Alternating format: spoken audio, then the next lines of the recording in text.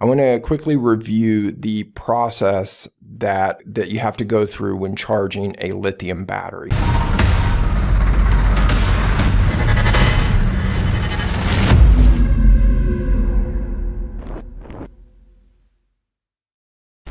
Lithium batteries can be potentially quite dangerous if they're not handled properly. So you will always want to make sure that you use a battery charger chip that's designed for a lithium battery, because there are different phases that you have to go through when charging a lithium battery. You can't just, like I said, supply a power supply and a resistor.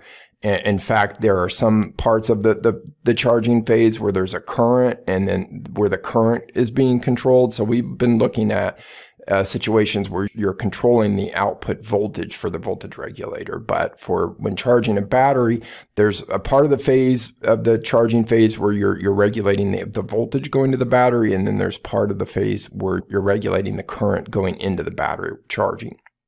So that is all represented from this plot here. So we start off in what's called the preconditioning phase. So this is assuming, so this line here, this line right here that I'm tracing, that's the current going into the battery. That's the voltage, the battery, the voltage going to the battery is this line here. The solid line, this one, is the current going into the battery. So what happens in this preconditioning phase, this is the case when you have a highly discharged battery. So the battery is like really heavily discharged. You can't just start with heavily discharged lithium battery. You can't just start charging with a fast charge. You have to do what's called a preconditioning charge, or a trickle charge is what you'll also hear for this term. And it's basically where you're just trickling a very small amount of current into the battery to not necessarily warm it up. It's not a temperature thing, but you're pre-charging the battery and getting it to the point that it can be capable of handling the full fast charge current.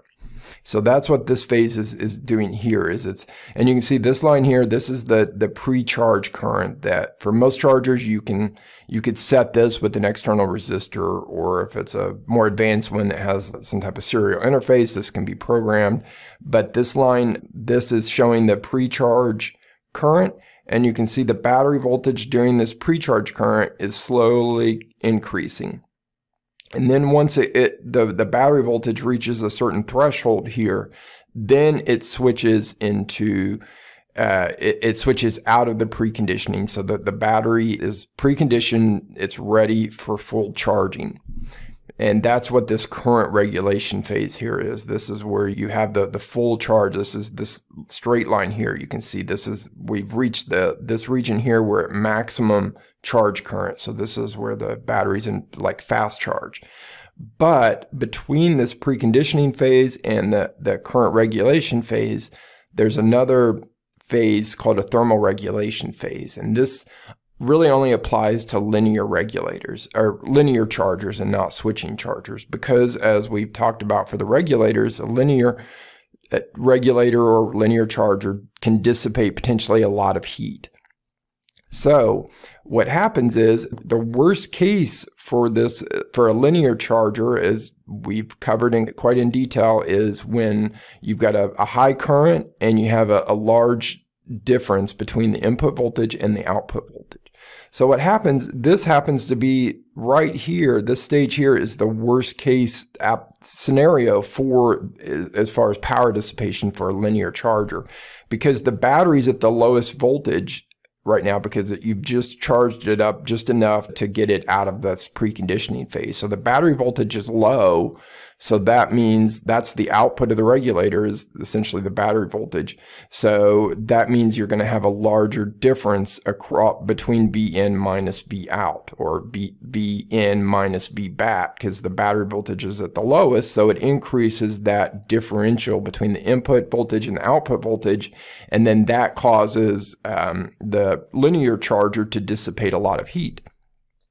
So what this is doing, this is actually regulating it based on thermoregulation. So this charger has a circuit in it that will regulate a charge current that is just enough charge current that it keeps the die so it doesn't get too hot. So roughly around, I think this one is 105 degrees C so they can operate up to 125 degrees C, but this one is set so that it will increase the current up to a maximum amount so that the die doesn't exceed the 105 degrees C. So that's what's happening in this region here.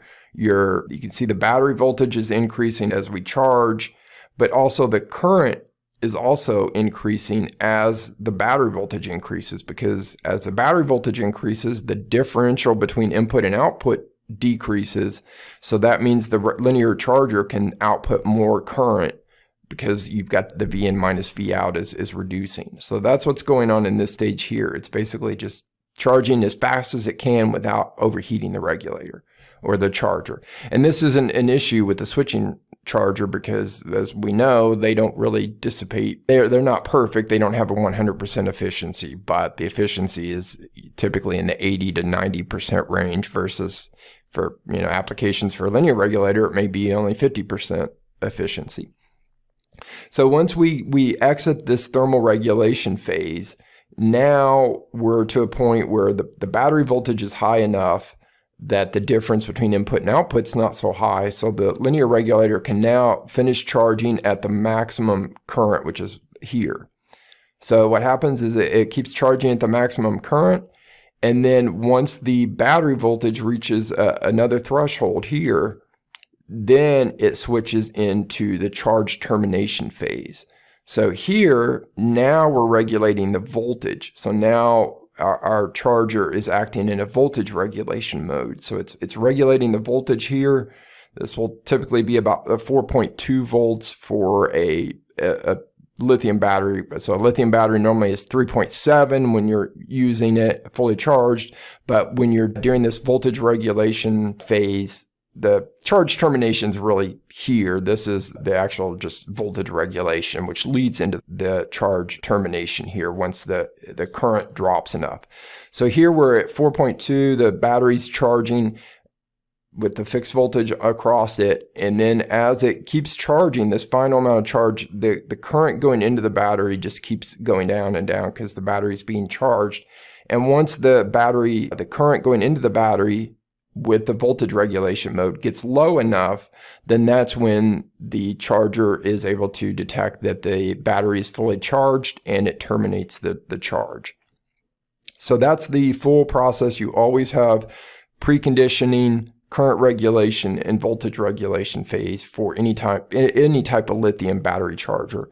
And then if it's a linear charger, you'll likely also have this thermoregulation phase. You may not ever hit this phase if you're operating it with an input supply that's just really close to the battery voltage. Let's say, so the maximum this has to output is 4.2. Let's say you're at 4.7, so you're just half a volt above it. Then in that case, you may not ever hit this thermoregulation phase, and it may just be able to go directly from preconditioning to the current regulation phase. Okay, so that's an overview of the stages and the process of charging a lithium battery. Now we'll look at the different types of chargers, the linear, the buck, and the boost.